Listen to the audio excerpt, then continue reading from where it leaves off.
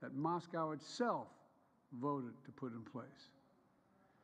Instead, as the threat of famine still stalks families around the globe, Russia is bombing grain silos in Ukraine and separating families, kidnapping, this is what I can't get over, kidnapping thousands of Ukrainian children.